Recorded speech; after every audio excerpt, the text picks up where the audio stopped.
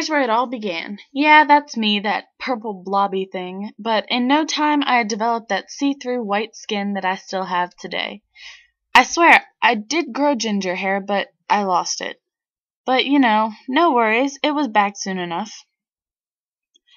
These girls, Grace, Maggie, and Ashley, have been my best friends since I was born.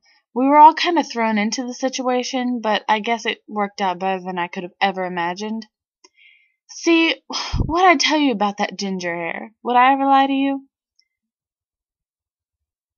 As you can see, I like to color my fish multicolored, and I also had colorful hair. Not much really changed, has it? One day this happened, and by this I mean my little brother. He was called Ethan. As a child, most of my memories were of vacation, like this one where we were at the Bahamas, or this one at Aruba. In 2008, we got a dog named Charlie. She was only 10 weeks old when we got her, but before she was even 1, she turned into this. Crazy, right? What'd I tell you about vacations? Because in 2009, we were off to Montana, a road trip from Montana to Wyoming to Utah and back again. It was amazing. Fast forward to 2011, and I was in 5th grade where I met a girl that I've been best friends with for 4 years, Caitlin. My 5th grade graduation was so much fun, and I was so excited to be one of the big kids in middle school. Soon after that, I was off to Chicago with my mom for yet another vacation. Though Chicago was absolutely perfect, I didn't get to enjoy it because I was sick. Only a month later, I was in the hospital. I'd been diagnosed with a rare tumor called a pheochromocytoma.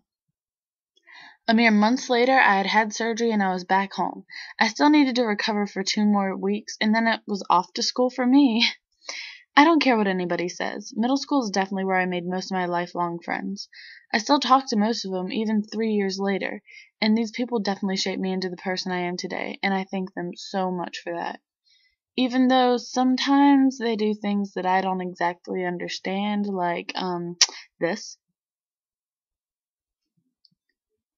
Before I knew it, it was the last day of 8th grade. All of us were upset because this has been our home for 3 years, and we had grown so much since starting there.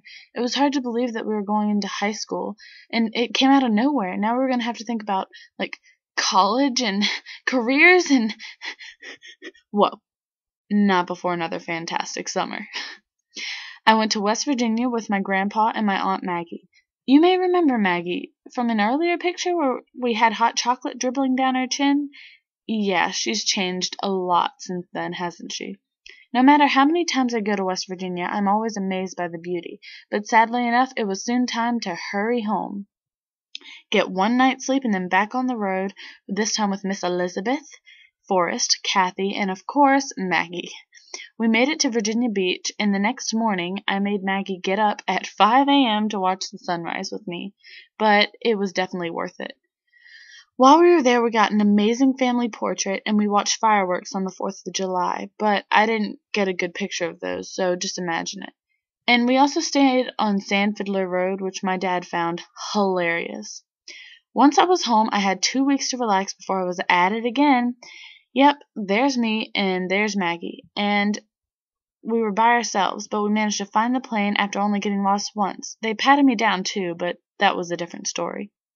After a terrifying plane ride, the longest car ride ever, we were finally at the amazing beach house in Long Island, where not only was the beach in walking distance from us, but we also had a boat to go out on the bay with.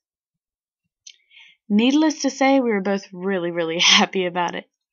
So I was sad to see another good vacation go, but I had to get back for my first year at high school, and this is where I am now. The high school is about 3 times the size of my other middle school, and it was pretty overwhelming, but I have been reunited with tons of friends from middle school, as well as new ones. And yeah, here I am now. Big change from how I looked back in 1998, huh? So that's my life in photos tag. I hope you guys liked it. If you did, please give me a thumbs up and subscribe, and I will see you next week, my lovelies. Bye!